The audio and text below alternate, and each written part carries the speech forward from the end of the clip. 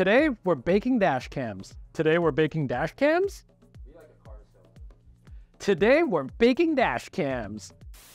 Hey guys, it's Joseph from BlackboxMyCar. Today, we're bringing back something special, something we haven't done for a long time, and I know you guys have been asking for us to bring these videos back. So that's what we're gonna be doing today. Today, we're baking dash cams. For you channel veterans out there, you'll remember this isn't our first Beat the Heat live test for dash cams. We started this 3 years ago where we put a few different dash cams to the test, like the Viofo A129 Pro, Thinkware U1000, and the Blackview DR750S versus the Blackview DR750X 2-channel LTE, just to find out whether or not they can still operate smoothly at the peak of their operating temperature. And here's how we did it before. We put those dash cams into a fish tank, drilled a hole into the table, connected a tube into it, and then blasted hot air into it through a heat gun. Then we let the camera soak in the heat and then noted down what temperatures they shut down at and if there was any long-lasting damage. Still, to be honest, it definitely was not the safest thing I've ever done. I actually burned myself a couple of times, funny enough, and even melted the heat gun itself. Like, how do you melt a heat gun? I have to say though, among all the tests we've done, the Thinkware U1000 is still my favorite. Because at the time, we turned up the heat so much that the other sample model melted right off of the mount, while the U1000 still stuck well to the tank. We also got some feedback from you guys offering some suggestions on either, we're doing it wrong, or suggestions on how to make it better. Let's be honest, you guys are probably right. To that, I'm not. So since that video, the record heat wave has definitely gotten worse, and we've gotten plenty of feedback and questions from our daily drivers down south in places like Arizona and Florida, still rocking the U1000 standing strong against this heat. But today we're going to be putting up a new contender to the test, the Thinkware U3000. Now, before we start our test today, we're going to show you all the equipment we're going to be using today. I'm going to be taking a break from using that heat tank and that heat gun, and instead, we've upgraded to this. So guys, say hello to the BlackboxMyCar toaster. This toaster has some bake settings similar to a traditional oven, so it's going to let us set to a consistent temperature for an extended period of time. This is going to give us much more accurate and consistent results with the heat trapped inside like a miniature car. This itself is technically classified as a convection oven, meaning it's going to spread the hot air around and making sure all parts of our camera are cooked to perfection. And that's right, I did say cameras, plural. We're going to need another model to compare with, right? So here we have a much more basic and cheap camera, which goes for under $100. So to properly simulate the long parking lengths of your vehicle, we're going to be running this for a full 6 hours, checking in along the way. What inspired you guys to put electronics inside toaster oven? I think a childish ambition to see things explode. Now, don't go trying this at home because we're professionals. I think a childish ambition to see things explode. So guys, let's start off by laying out the objectives with this experiment. There's 3 in total, and there's a couple of factors we're going to be monitoring throughout the experiment as well. Now with goal number 1, starting with both of these dash cams, we want to make sure their operating temperature on paper is what it says it is. So for the Thinkware U3000, on paper, it says that it will go up to 60 degrees Celsius. And for this other more basic dash cam, unfortunately, we didn't actually get that on paper, but since it's had a battery inside, we suspect that it's not going to last as long as the Thinkware U3000, but only time will tell. What we're going to do is we're going to turn this toaster up to 65 degrees Celsius just to see where their breaking points are. Goal number 2, with the Thinkware U3000, we want to make sure that their smart parking mode actually does work. And lastly, our third and final goal is to make sure that the Thinkware U3000 is actually going to work in your guys' climate. We've had a lot of you guys ask us whether or not it works in extremely hot environments like Arizona, Texas, etc., etc. We want to make sure that the U3000 is a good recommendation to handle that heat. As far as how the setup is going to go, we've actually weaseled all the necessary cables through the bottom of the front of the toaster around the corner of the crumb tray. Here, there's going to be enough space to get the cables in without too much heat loss. And to make sure of that, we also have a separate handy temperature logger here as well. This logger is going to give us an insider scoop on exactly how hot the camera is as we strapped it to the U3000 in the toaster. So we'll check back in with you guys in 4 hours to give you an update. But while we're waiting, let's dive into some of the features and specs for both dash cams. So there are a lot of factors going on inside the tank, so let's try to explain exactly what's going on right now. The U3000, it does come packed with some fresh features from Super Night Vision 4.0, built-in radar, plus Bluetooth for an easier connection. But before all that, let's take a look at the design itself. A couple of things we'll notice is that it's got new ventilation system on the bottom of the unit. Here you can see it's got frost ventilation grill designs for better cooling. And what we'll be testing and briefly mentioned earlier is how it's got a new feature, smart parking mode. As we've seen in our previous tests, once any dashcam gets too hot, it's actually going to stop recording as it overheats, only to go back to recording when the unit cools down. But isn't that the one reason you bought a dashcam in the first place? To protect your vehicle while you're away from it? So this is what smart parking mode does. It changes that, so if the temperature inside your car becomes too high during parking mode, the U3000 is going to automatically switch to this low power mode, still recording impacts while other models refuse to. 65 degrees Celsius, it should be the real sweet spot to see if this happens in action, implying that we bake it right. Still, that's not all that the U3000 brings to the table when it comes to heat resistance. It does also come with a heat blocking film. This film, it's pretty simple. It just sits between the windshield and your camera's adhesive, and it prevents the adhesive from absorbing all that heat. So guys, it's been 4 hours. We thought, why not take a look at the dash cams once again?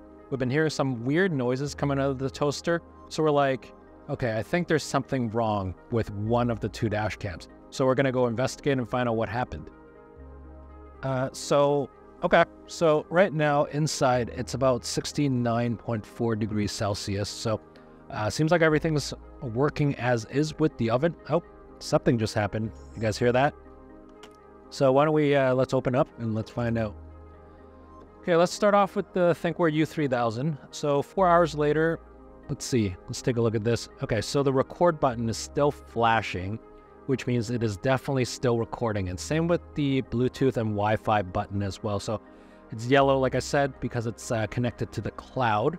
So it doesn't seem like there's any problems there. Cable seems fine. Everything seems to be connected just fine. Now let's move on to the, oh my God, it's so hot. Okay, let's take a look at this other dash cam right here. So I think this was the dash cam that was making a little bit of noise before. Oh. Yeah. You see that? So like the CLA. Whoa. Literally just died. Okay, well, and it's back on. I think, not entirely sure what's happening. I think this dash cam is actually overheating.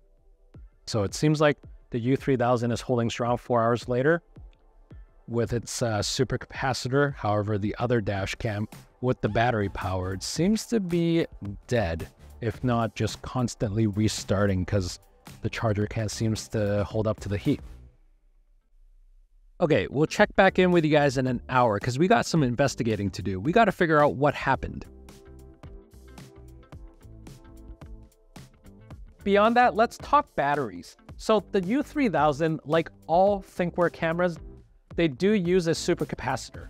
So what it does is it stores energy by accumulating charges on its electrodes, offering quick energy discharge and recharge cycles.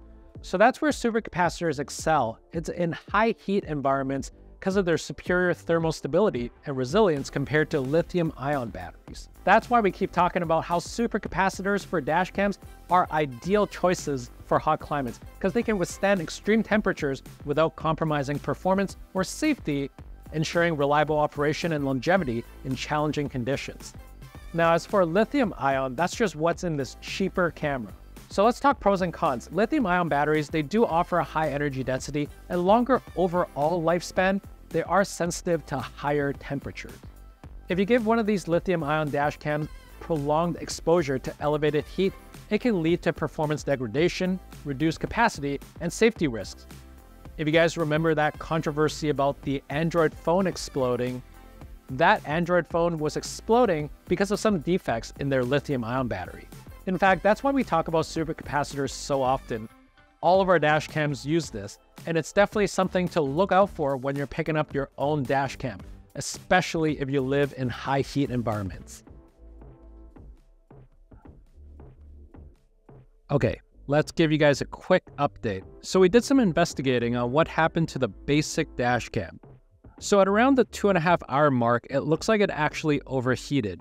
What looks to have happened is that the cigarette lighter adapter was still working fine in feeding power to the camera, but the camera itself just stopped drawing power. So that's why it kept restarting.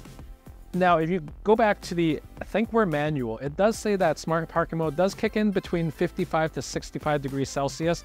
But obviously, if you take a look at the temperature right now, we're literally at 70.3 degrees and smart parking mode still hasn't kicked in.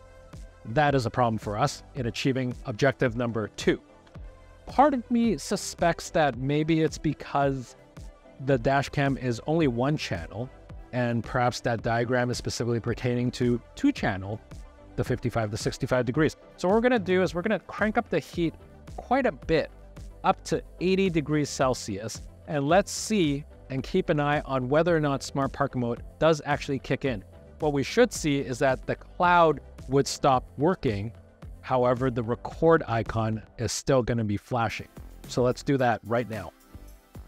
So here's what we're going to do as well. So we're going to take that U3000 and we're going to turn it around just so that we can keep an eye as to whether or not the cloud icon stops working. So as soon as the cloud light turns off, that's when we know that, well, cloud has shut off, and 2, smart parking mode has kicked in. But we do want to do a special shout out to one of our followers, JoJoMits82. Judging from this video, the Thinkware would withstand the Texas heat if I would leave my vehicle parked outside for 8 hours with a sun shield on, right? So the answer is yes. If you're going to be installing a dash cam in that type of heat, the U1000 is a great choice. However, we don't recommend using a sun shield or a reflector. There's a reason for this. It's because the heat trapped between the windshield and the reflector, they can accumulate and affect the temperature around the dash cam. Well, so what might happen, it's going to cause the temperature around your dash cam to rise dramatically, potentially leading to overheating. Still, for the best results, we recommend you install the new Thinkware U3000 instead.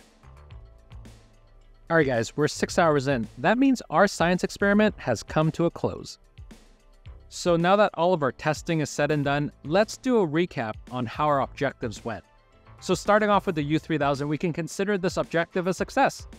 The camera continued recording for the entire window without any issues. Now, the more basic lithium-ion operated camera, on the other hand, gave out at around 2.5 hours, entering into a restarting loop through its malfunctioning lithium-ion battery. Moving on to objective number 2. So unfortunately, we weren't able to get smart parking mode to work, which is a bit vexing considering it's one of the main reasons we set the toaster to 65 degrees, which is where smart parking mode should be activating. Still, as a last try, we upped the temperature to a whopping 85 degrees Celsius for the last hour, and amazingly enough, the U3000 stayed running, though still with no smart parking mode. It got so hot that our under $100 dash cam actually gave out even more, with the recording lens of the unit fully giving out. I think a childish ambition to see things explode. So in short, did smart parking mode work? Nope. But is the U3000 durable? Extremely. Moving on to our final objective. To this we can say a firm yes. Not only was the U3000 able to withstand 65 degrees for the full 6 hours, it also had no issues to boot. In our opinion, this is mostly thanks to the supercapacitor battery inside, offering a solid battery option that won't be negatively impacted by the temperature, unlike the lithium-ion battery. Thinkware has done a great job with its heat ventilation through the design of the camera itself. This makes it a great option for those battling the heat down in Texas, Arizona, and everywhere else hitting record heat waves this summer. Thanks for dining with us, guys. We've included all the product links and the related Beat the Heat videos below so you can check them out. If you like what you saw, be sure to support us by hitting that like and subscribe button on your way out. You're going to find the Thinkware U3000 and all the accessories that we mentioned in this video on our website. And if you're ready to make a purchase, be sure to use exclusive YouTube code BBMC2 at checkout to take 5% off. Let us know if you'd like to see even more toaster tests in the comments. And if we get enough likes from you guys, we're going to look into conquering the cold next once things get a little chillier. Thanks for watching.